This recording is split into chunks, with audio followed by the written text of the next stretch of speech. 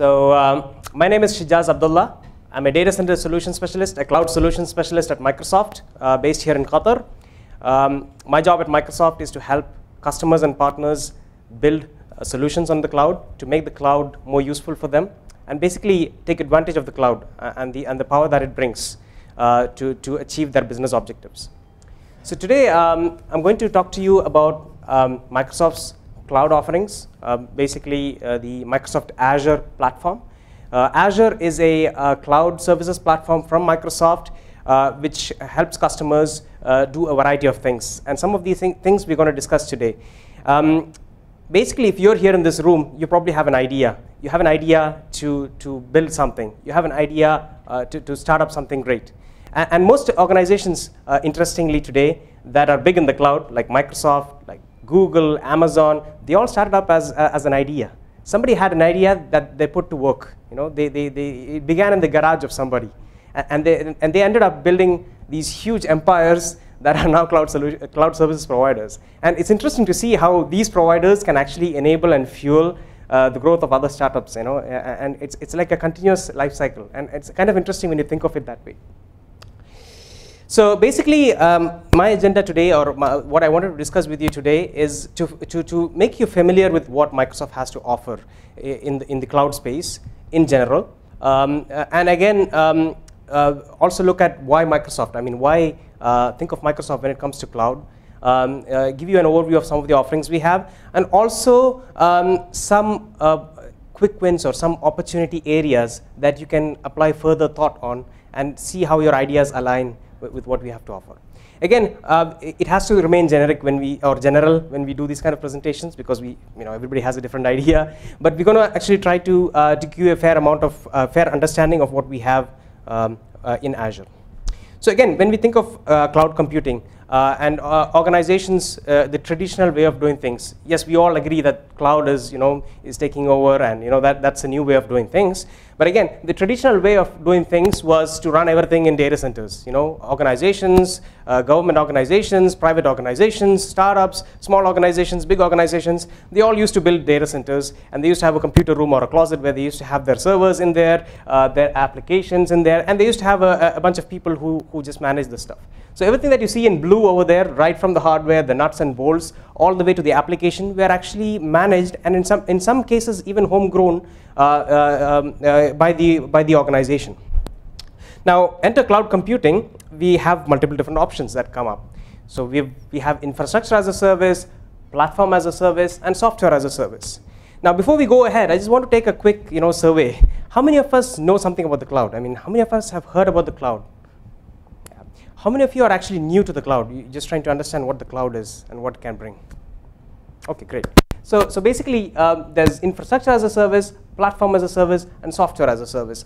When we say infrastructure as a service, we're talking about basically having a cloud service provider like Microsoft in this case, managing some amount of that infrastructure. Basically, the stuff that is hard to maintain, and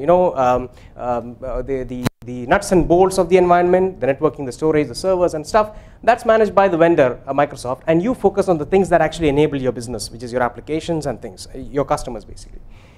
We also have models like platform as a service, where that line goes a bit higher, where even the runtime and the operating system and all that stuff is actually managed by the vendor. You just build the application and focus on that application that you need. For example, it might be a database, it might be a website, it might be something that's what you care about. The other stuff is totally taken care of by a vendor like Microsoft, and there is an SLA that this is backed with. So in the case of Microsoft, it can range between 99.9 to 99.95 or 99.99%, depending upon the kind of service that we're offering in terms of uptime SLA.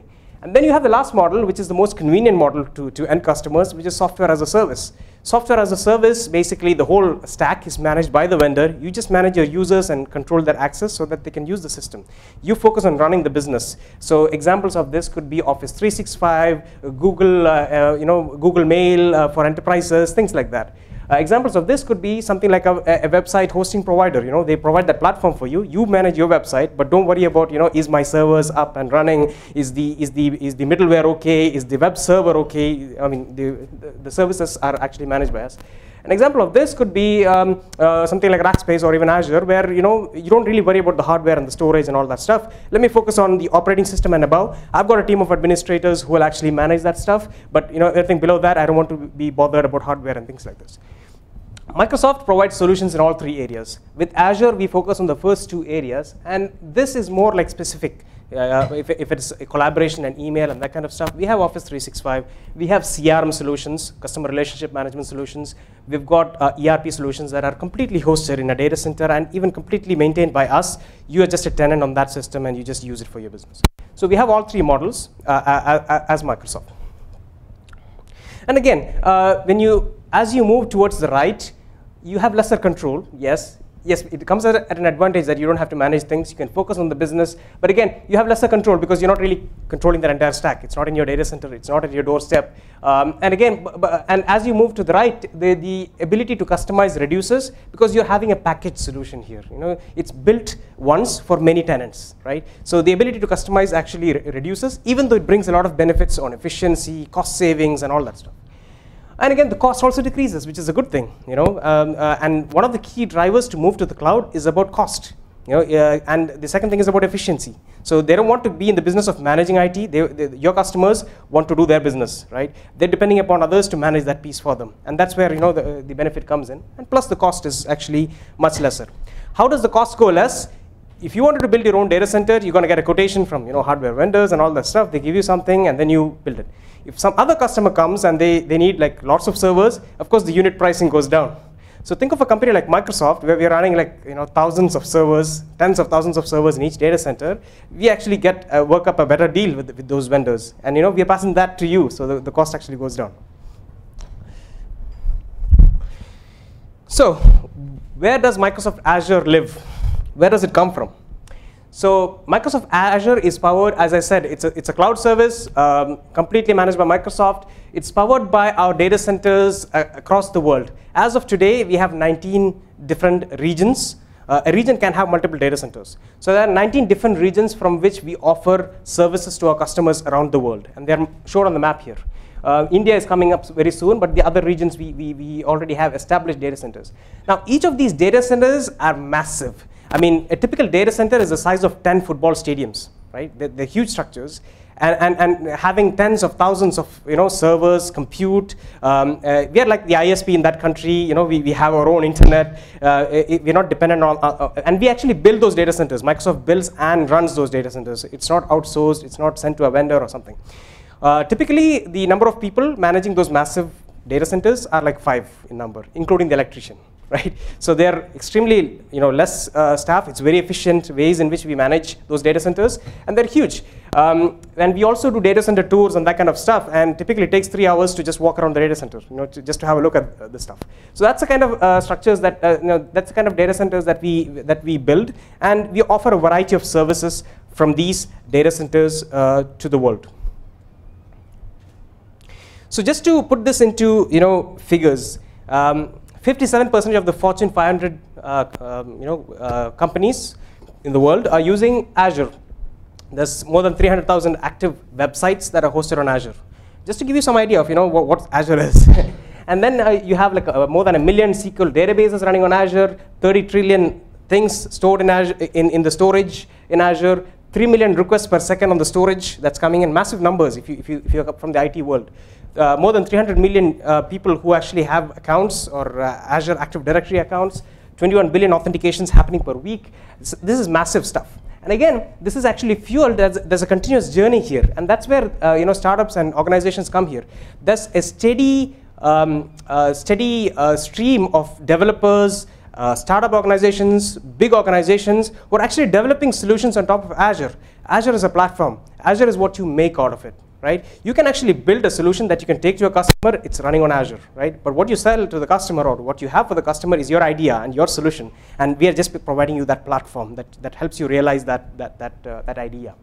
So there's more than 1.65 million developers registered, and they're building solutions on top of Azure. These could be like individual developers. Somebody who has a blog and a website, he's developing stuff on Azure. It could be somebody as big as companies like Riverbed and Barracuda developing firewalls to use on Azure. So it's like it's very interesting to see where this is headed to.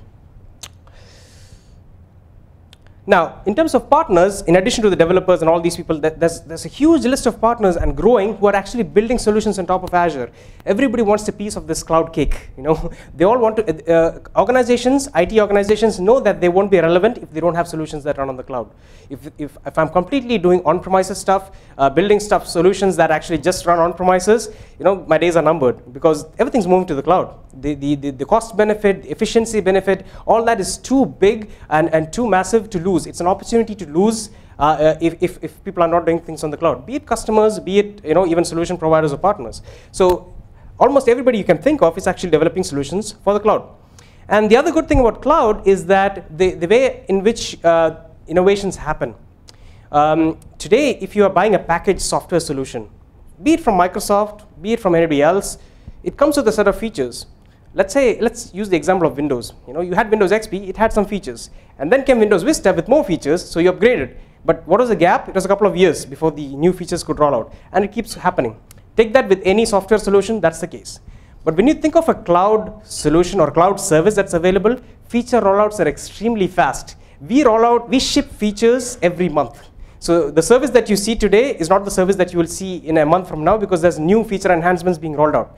It becomes much easier because it is centrally hosted. It's managed by us. We support it. We build it. We manage it. We actually are able to bring features to our customers at a much faster rate. We're trickling features down into customers rather than waiting for the next big release, right? So you're having a continuous improvement of things. Just in 2014, we had like all those services which we just released. These are major ones. I'm not talking about small features and stuff here and there. These are new services that we launched in Azure just in the past 1 year. So anybody who's got an Azure subscription here knows that they keep receiving those newsletters every 2 weeks, and there's new features that's coming in, ready for you to capitalize on and use and build. So when it comes to the economics of the cloud, why do your customers care about the cloud? Why should you care about the cloud? If you look at it, of course, cloud, there is private cloud and there's public cloud. Microsoft does both as far as Microsoft is concerned. Private cloud is cloud that you build in your own data center. You have your own hardware, you put it together, you become a mini Azure sort of, you become a mini Google or a mini Azure and you build your own sort of cloud. And that's a private cloud. You completely control that cloud, but it doesn't give you the economics of benefit just like the public cloud because you're building it on your own. There is a capital expenditure, but again, it is a more efficient and more automated way of doing things. On the public cloud, on the other hand, it gives you much more agility. Now, if you look at it, the sweet spot for cloud, any kind of cloud, is actually in the small and medium business, the startups, the small organizations. They have limited money to spend for capex. You don't want to make a huge investment right from day one. You want to start small. You want to pay as you grow. You want to pay as you go, and the cloud brings that. I need X amount of compute, X amount of X service, a few services. I have just 5 users right now. When I started, who knows? Maybe I'll grow into a multi-billion-dollar business, or I might just end up, there is a risk as well. So it helps you to manage that risk, and it also helps you to invest as you grow. So you move from this capex model where I'm going to build this data center. I'm releasing this new service to my end customers. I'm a startup, and this is an IT-based solution that I have for my end customers, and this thing requires massive compute power. So I'm going to build a data center in Qatar, and I'm going to bring all this hardware in here, and I'm going to actually, of course, that comes at a capital expenditure. You pay a lot of money up front for something that you will realize the return, the ROI, you're going to realize in the next 4 or 5 years, right? And you have to invest up front. After 4 or 5 years, the hardware reaches end of life, and you reinvest, you buy hardware again. You can get into that model, or you can move into an operating expenditure model where you pay a small amount of money per minute or per hour of compute that you need, and that's what the cloud brings you, right?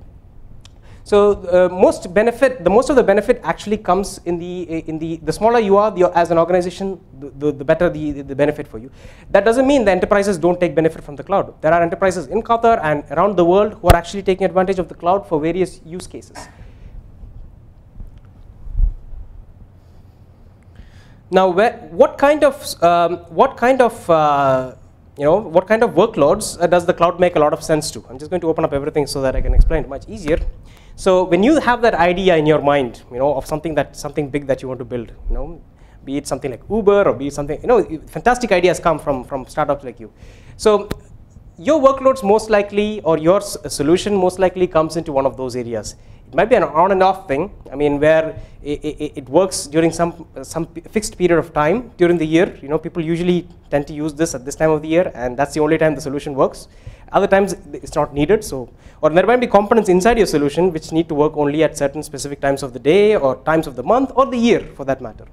So that's an on and off kind of thing. Now, why is the cloud good for this? Because if you're buying hardware, you're going to buy it and you're going to use it for some time, and you're not going to use it for the rest of the time, but you still paid for it, right? It's lying idle there. And you're actually in the cloud model, you're paying per minute for the servers. The moment you shut down a server, you don't pay anything for it. Right?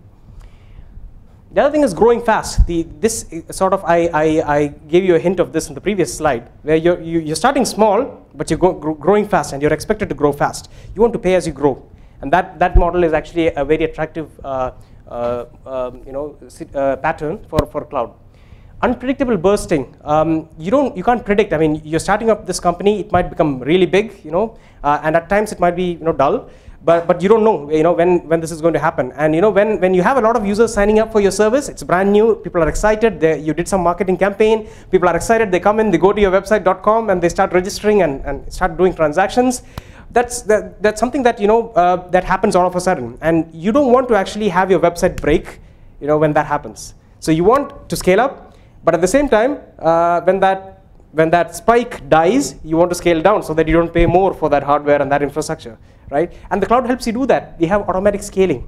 So basically, let's say your machine runs on, your service runs on like 5 cores, 5 processing units, and then you did some publicity, and then suddenly like a lot of people are coming to your website. You need like 16 cores, for that period of time because people are signing up. Then we actually automatically scale up so that you have more resources. Your website doesn't die. And then when we find that the demand is subsiding, we actually reduce automatically. So you pay more when you use more, and you pay less when you use less, instead of sticking to one configuration. Then you have predictable bursting. How did Amazon start? Amazon is one of our competitors today, but I have a lot of respect for Amazon. How did Amazon start? We all know Amazon as the company that sells books and things and stuff, and we all love to shop in Amazon. They get the most, let's take a guess. What time of the year do you think they have the most traffic on their website? December, the holiday season. That's when people go out shopping for gifts and stuff like that. And they realize that, I have predictable bursting. Every November, December, October onwards till Jan, I have a lot of traffic. And if my system breaks at that time, I'm going to lose business, right? But at the same time, I don't want to really pay for all that, all that compute throughout the year just to handle the December spike. So they get into this model where, I have predictable bursting at this time, but what do I do with the remaining compute? And that's how Amazon Web Services was born. They started selling that excess compute that they had for the rest of the year to small companies, because they had the infrastructure in place. So that's how the business actually evolved in a way. So coming back to your model, you actually pay when you actually burst during those times. So probably if Amazon were a customer of Microsoft, they would pay more in December than they would pay in June, right? So you get that model. And of course, you have the 24/7 steady applications. But believe me, this is the smallest. If you walk into any data center or any customer here or anywhere in the world, these kind of workloads are the least. You might think that this is the kind of workloads that are like the most common, but they're not. Most workloads fall in those categories because systems are designed that way. You don't have something that does the same thing all over all the time. So basically, when you move into a cloud model, you're actually paying for what you're using. But whereas in a capex model where you buy hardware and stuff like that, you're actually paying for the whole thing, and you're probably not using. So this blue area is what you're saving. And again, if you do economies of scale, and if you're actually calculating costs, the costs are also very different because you're doing a capex and you're doing AMCs. There is a capex and an opex for hardware that you buy. Whereas in this case, it's flatly moving into an opex model. You pay for what you're using. Right? That's the Amazon sort of example where in December you have this huge spike coming in. And again, when you think about Microsoft has changed a lot from what it used to be. When people think of Microsoft, they think Windows and they think Office, and everything else is nobody cares. That's not true. Satya Nadella, our new CEO, actually recently had this very interesting news coverage where he actually had a slide that said Microsoft loves Linux, right? So in the cloud world, it's not about our platform. It's about what customers need. You might have this great idea that runs on Android or on Linux or on Apple or whatever it is. The good news with Microsoft is that it's not about Windows. More than half the workloads that run on Azure today are Linux, believe it or not, right? So we actually run more Linux in our data centers than Windows. And this is what our customers choose to run, right? And we're okay with that. So for us, it's not about trying to have this conspiracy about having more Office and Windows and customers running that. No, it's about giving you something that actually reduces your time to market and gives you value. So for us, we support open source just like we support our technology. They're all first-class citizens on our platform. And these are some customers who are huge on open source on Azure. Now, the next question that comes up into your mind, and probably you're already thinking of this, is now I'm putting all my data and this new idea that I have is a system. It becomes a system, and it's actually sitting in your data center. Or even my customer's data is sitting in your data center. So how can I be sure who's having access to my data? Who is looking at my stuff? Is the NSA having a look at it? Are they sitting in our data centers? All kinds of questions that come up in the mind, especially with the recent things that's happening. So when it comes to compliance, we comply with we actually comply with a lot of compliance programs in each of our data centers. It is consistent across the world, including PCI DSS, HIPAA, ISO 27001, SAS 70. There's a huge list. If you go to that website, aka.ms/Azure Compliance, it takes you to the Trust Center, where it details all the things that we comply with and our methodology and the certificates and the reports and stuff. And how can you be sure we're actually complying with this? We do regular audits of our data center by an independent third-party auditor, which is Deloitte right now. And they actually make those audit reports available directly to customers from them, not from us. So if we ever fail an audit, our end customers get to know. So for us, it's very, it's transparency for us all the time. And in addition to that, we allow customers to do penetration testing of our data centers just to ensure security. There is a process for it, but yes, it is something that we allow. Not many cloud service providers want to do that. We also allow data center tours. If you're going to do this huge project on Azure, and let's say you're going to host it in Dublin, and you'd like to visit the Dublin data center, you're more than welcome to do that. And we are one of the very few cloud service providers who actually allow customers access to our data center. Yes, there is a procedure, there is background checks, there's a lot of things that we do, but it is to actually instill a peace of mind for you so that you see the things in place. And some of these policies are so stringent, for example, ISO and SAS, they require that our administrators, there are checks and controls in place so that none of our administrators can actually access data even if they wanted to. So there are things in place that prevent them from doing that. So these things are all documented, and again, they're verified in these audits that happen. So you can rest assured that the integrity of your data, the privacy of your data, the security of your intellectual property is in safe hands at Microsoft.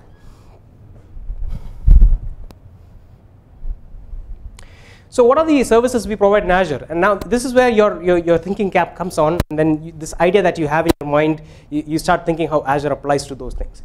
So again, there's a lot of things we offer in Azure. Some of the common things are being explained over here. So starting from the bottom, there's the storage that we have, and instead of just blob storage where you put data, we also have table storage. If you think of MongoDB, NoSQL, most applications that you develop, again open source applications, really take advantage of this stuff. It's very fast messaging between and data sharing between systems. You can use that. We've got customers in Qatar also right now who are actually using it for high performance computing. I mean, instead of investing millions to build an HPC environment, you can actually use stuff that's already there in the cloud. Queues for messaging between applications, we have that stuff. Again, from a databases perspective or a data perspective, we support SQL, we support MySQL. Oracle is a first-class citizen. It's not about competitors anymore right now. So databases, machine learning is very interesting. In the slide that Ahmed showed in the beginning, I saw some very interesting trends there. I saw machine learning, which is predictive analysis. We call it machine learning. So if you're a bank and you want to actually decide, like, should I give a credit card to Ahmed or not, right? There's a lot of things that go into it. That prediction, making those decisions easier, is what predictive analysis and machine learning do. And also things like the Internet of Things. I mean, we've got customers using Azure for really interesting stuff. Like when you talk about the London Underground, I'll give you an example of the London Underground. The London Underground, if you think of any railway or metro system, there's rails, there's trains, there's escalators, there's lifts, there's security, there's passengers, there's tickets, there's a lot of things. A lot of moving parts that go into a railway station or a metro station. So what London Underground uses Azure for is actually there are sensors connected to all these things. temperature of the tracks, the escalators, the lifts, the elevators, all that stuff. So what they do is basically gather that information, big data, unstructured data, bring it together, and make meaning out of that data. So for example, if there is, so they were actually giving me an example of the escalators, the escalators that people ride up and down. If the gap between the stairs changes beyond a certain threshold, it's a risk because a kid's finger could go inside and it can lead to injuries. So basically they monitor even that, and if there is an alert, it actually notifies the nearest service technician about this issue and shuts down that system so that he can come in and he can look at it. So you can go to any extent with this. There are farmers in China who are actually having sensors attached to their cattle to know if the cattle is sick, if the cattle is it's pregnant, and that kind of stuff. So there's fantastic ideas that come out when you think of Internet of Things. Then there's big data, HD Insight, that's Hadoop, on Azure. Caching, backup and recovery, customers use this a lot. I mean, backing up your data. Okay, fine, I have my data center here. What do I do? I mean, my backups are also in Qatar. I need to put it offsite. Yeah, you have that solution. We have solutions around storage. If you're building an application, which is a mobile application, and most likely, almost everybody in this room is actually thinking of a mobile app to fuel their idea, Azure offers a platform for you to develop applications for Android, iOS, Windows. We offer that platform on the cloud so that you get going quickly. You're probably thinking of a website or a web services platform for enabling this particular idea. Azure provides you that. You're looking for scale, infinite cloud scale. You're starting small and you have this unpredictable or predictable bursts. Cloud services is there. You need a couple of servers. We've got VMs. You need to, if your idea is around media and media streaming and indexing and that kind of stuff, we've got media services. If you watch